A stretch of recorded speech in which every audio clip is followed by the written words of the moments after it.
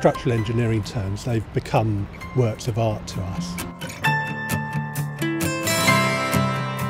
It's something which is very strong in Roger Stirk Harbour's approach to buildings, and in supporting that I think we've genuinely got something of high quality.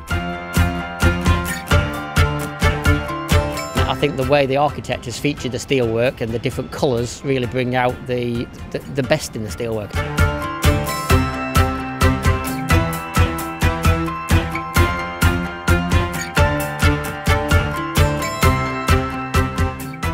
The perimeter bracing is attached to the building at what we call node points, and these are arranged on a 6-storey interval vertically and 3 stories horizontally.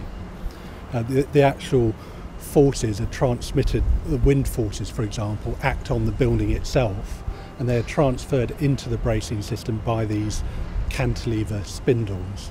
It was quite a bold step, I think, when we finally decided to bite the bullet and put forward this idea of pushing the perimeter bracing system to the outside of the buildings, actually pushing it external of the envelope. And that's what you see now. I think, without a doubt, that is the one feature that stands out and really catches the eye.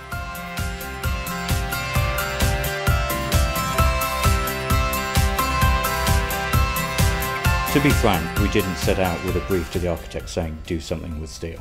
Those ideas came from the architects and the engineers, but we grabbed hold of it basically and saw with Roger Stirk Harbour that the expressed external steel gave the buildings a real strong character. They tied the buildings together, quite literally, excuse the pun, and gave a sense of place to every location within development.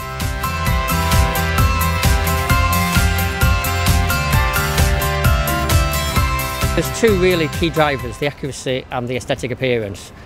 And being a composite building where the steel and concrete have to work together, that put pretty special demands on the way the steelwork had to be fabricated and then put together on site.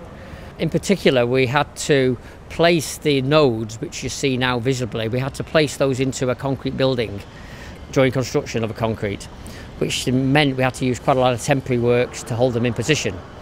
It was essential that after the concrete had been cast, that the nodes were in the exact location. And we even went to the extent of doing a complete trial of that in our factory in Bolton, where we mocked up the node, set it up on temporary works, and then gave it a bit of knocking around of it with a crane to make sure that whatever happened on site, the node would remain in the right position during the subsequent works.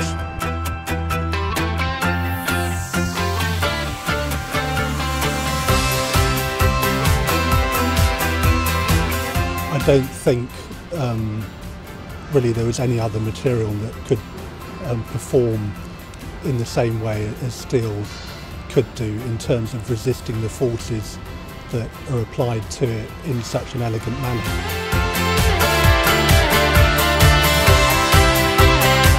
It gave a real clarity to the buildings. The structure sits in its own space. Then there's the elevations, and it's very ordered and very sort of easy to understand when you look at it from the outside. What's really nice is that I think the general public, who don't normally see or appreciate the steelwork in any project, has a chance to walk up and touch it and see it at close quarters.